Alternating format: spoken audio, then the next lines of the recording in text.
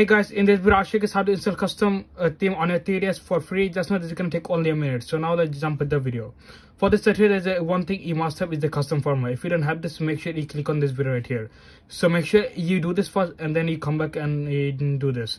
If you don't do this, it's not gonna work. After that is done, FBI, open it up. After this is open, now you're gonna go on a computer, and after that on a computer you have to come to a link. For the link, it's gonna be in the pin comment. For the first thing is the theme installer. So there's a two way you can download this. So first one that take lots of time. So install the .cia, and after that you have to put it on a SD card, and after that you have to open up the FBI and install it. But things with the second method is damn simple. For that you have to just scan this QR code and that's it. For that you can open up the FBI, then you're gonna go all the way until you find a remote install. After that, you're gonna click on A. You're gonna go on the second option, scan QR code, and you're gonna click on A. And after that, you just scan the QR code. After that, you're gonna click on A to install it. After that, you're gonna see it's gonna start installing.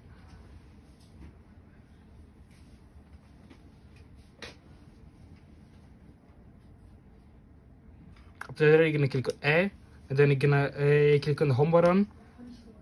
And after that, you're gonna close the software. So after that, you're gonna see this new app right here. So that you're gonna click on unwrap, and you're gonna open it up. You're gonna click on R, and after that, you're gonna come to the encryption link. So this is where you're gonna install all the theme. So just know there's a bunch of them you can download from. So you can download the any one, the most downloaded or the most liked. After that, you're gonna just tap on it, and you're gonna see it's gonna give the QR code. For that, you're gonna scan the QR code again. So just click on R,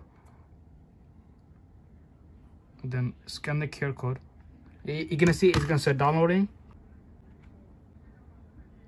and after that, you're gonna tap on A to select it. For that, you're gonna hold A, and then you're gonna also hold the D-pad at the same time. So just click on A, click on the D-pad, and you're gonna see it's gonna start installing. After that, you're gonna click on the start button. After that, you're gonna click on the home button. After that, you're gonna see it's gonna change just like this. Okay, so that is it for this quick video. If you enjoyed this video, make sure you drop a like. Also, if you want to see how to install a custom format or the home button, make sure you click on this video right here. Peace out.